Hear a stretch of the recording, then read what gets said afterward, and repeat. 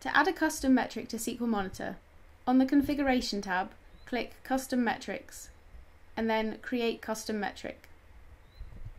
Enter a name and a description for your metric.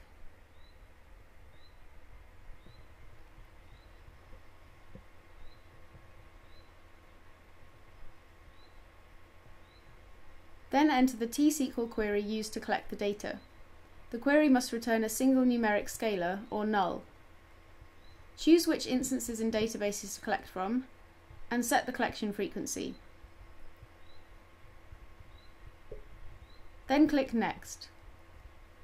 If you like, you can also create a custom alert to go with your metric. For the moment, I'm not going to create an alert. I can always do this later if I want to. Click Next. You'll see a summary of the metric details. If you're happy with them, click Create Metric. The metric is added to SQL Monitor.